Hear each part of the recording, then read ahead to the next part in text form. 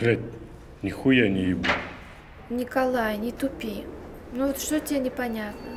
Мест нет, сказали брать к себе. Приказ.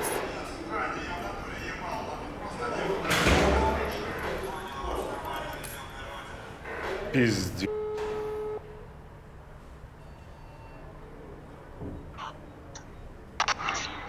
Ёбаный рот, Николай, что? Слушай, Николаевич, хуйня какая-то. Оля что-то тупит, говорит, этих пидорасов к себе должен забрать. Нихуя она не тупит. Николай, пойми, блядь, их дохуя, и они заебали. Скольких ты освоил? Да, блядь, ну 3. Короче, Николай, блядь, не еби мозги. Бери их все на передержку, там 15 суток всего, хули. Тебе ж хату пиздатую дали. Короче, давай, блядь, там потом тебя зачислим как-нибудь задним числом. Не ссы, придумаем. Оформим там эти премиальные те заебатые. Жену свою с детьми сводишь, блядь, в Купаловске, на утренник. Да хуйня какая-то, Николаевич. Да вообще пиздец, Николай. Вот распорядок дня, протоколы, меню. Гречку и хлеб потом возьми на складе. И если попытаются бежать, используй табельное. Пизда. Николай, у всех так сейчас. Ни одному тебе хуёво. Не выёбывайся.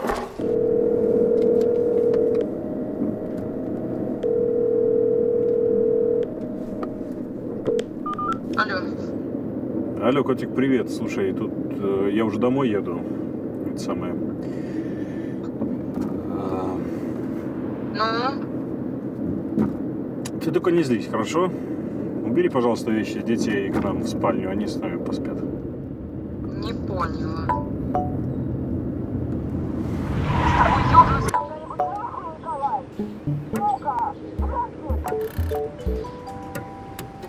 Бля, ты как ты меня петишь, сука!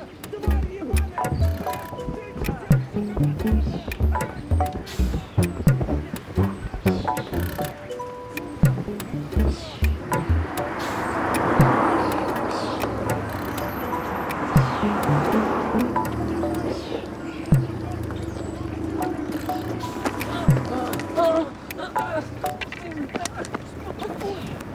Да быстрее.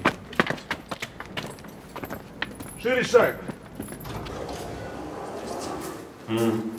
По одному заходим.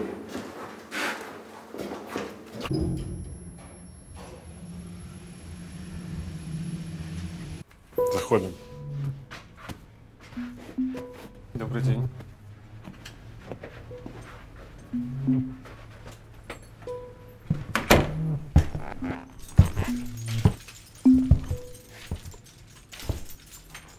Котик. Привет, Николай.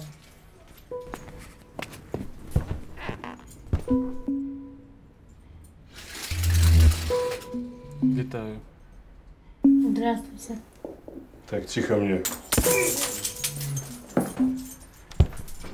Руку дал. На выход, малышка. Заходим. Лицом к стене становимся. Плотнее.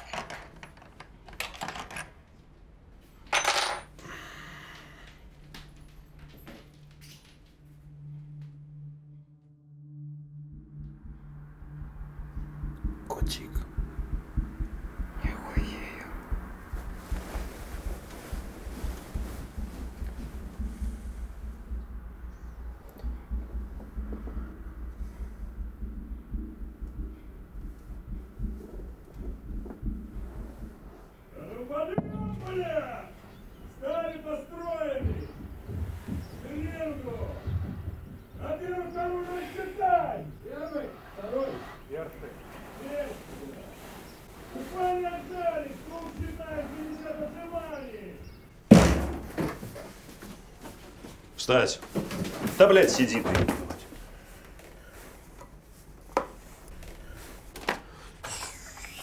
Здесь, блядь. Так. Внимание на экран. Дверь закрой.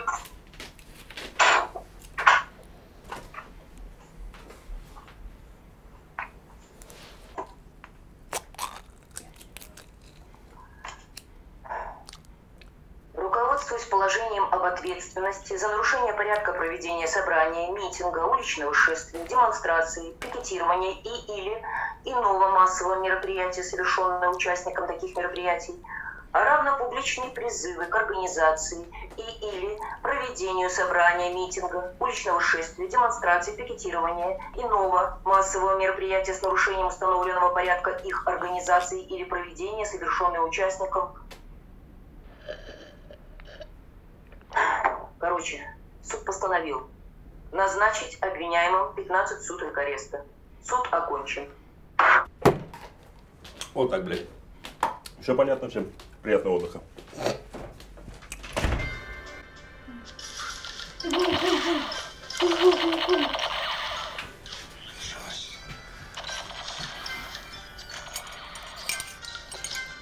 Котик. Я хуею.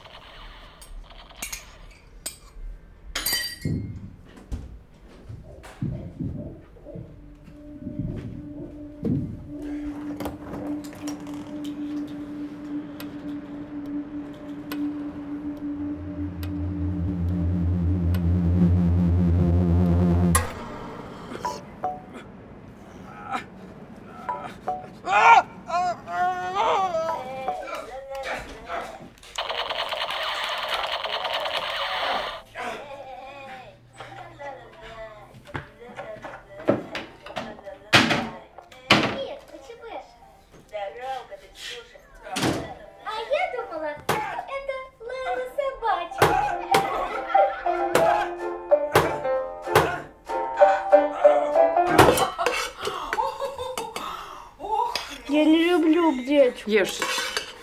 Да. Как показала ваша история, выигрыш лотереи — это еще небольшое испытание. Испытание внутреннего стержня на устойчивость. Мы вас не ожидали. Вы рассказали все чисто и сердечно. Не переключайтесь.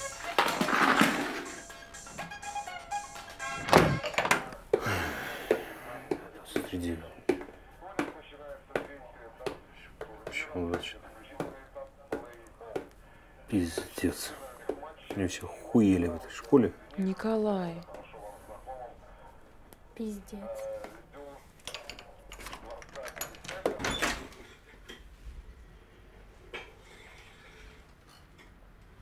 Айтишник.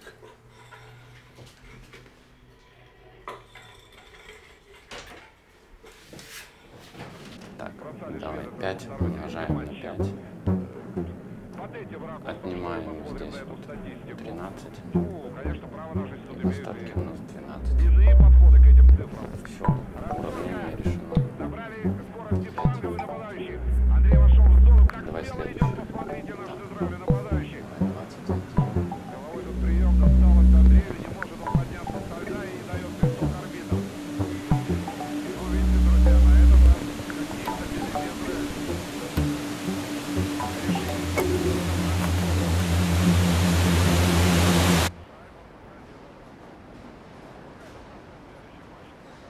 Когда это закончится, Николай?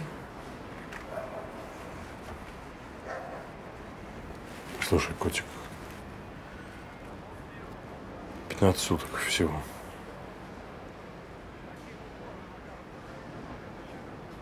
Охуенно. Спасибо.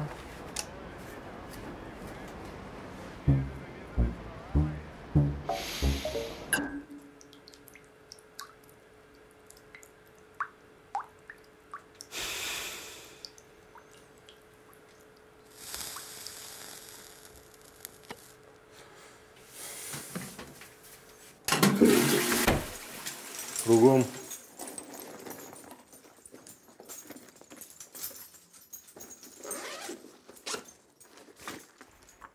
кругом.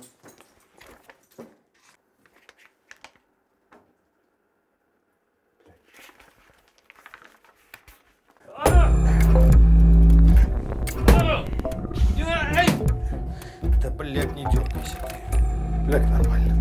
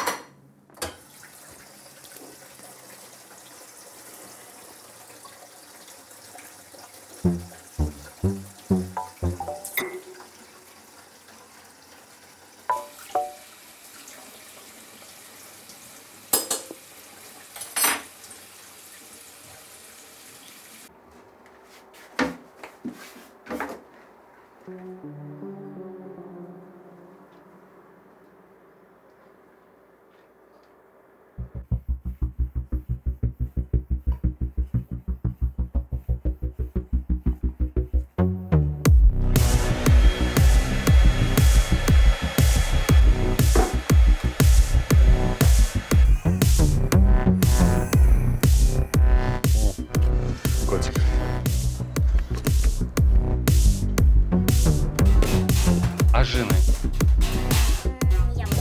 Дыня.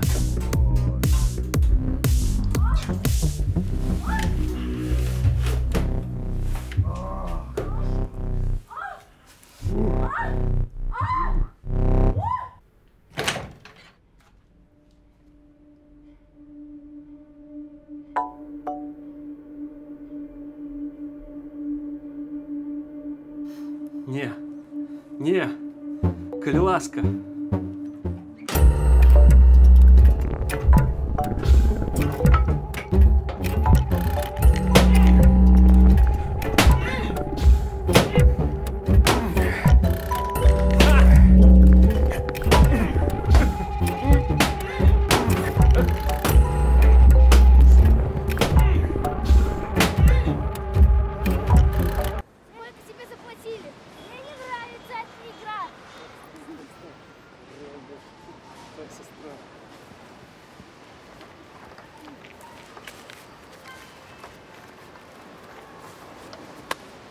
Ну чё? Заебок. Ну.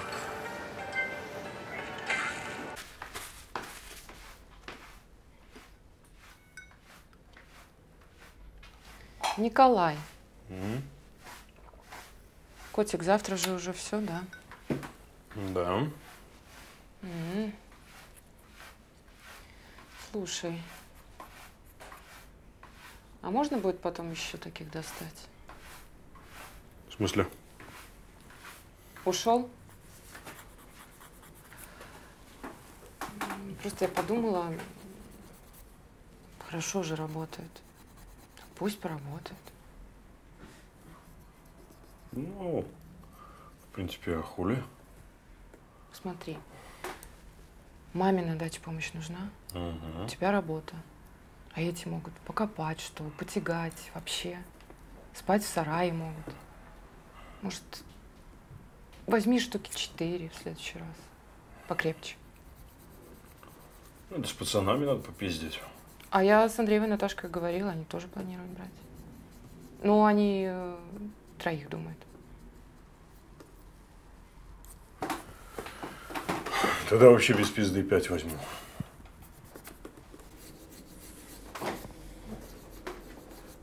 Иди сюда.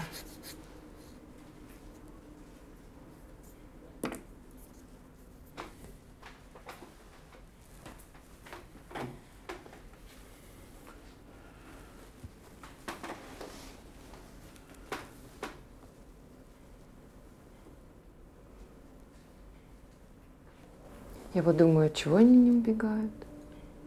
Да, я ему бегу, блядь. Да нет, понятно. Просто я смотрела по РЕН-ТВ программу одну.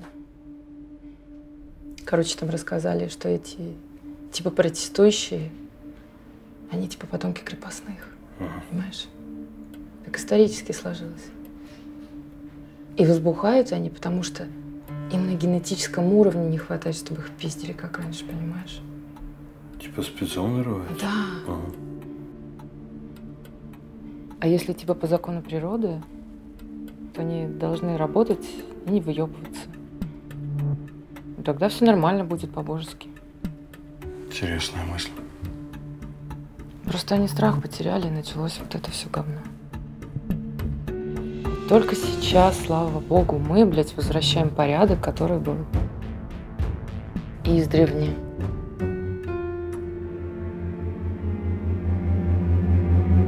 Четко, блядь.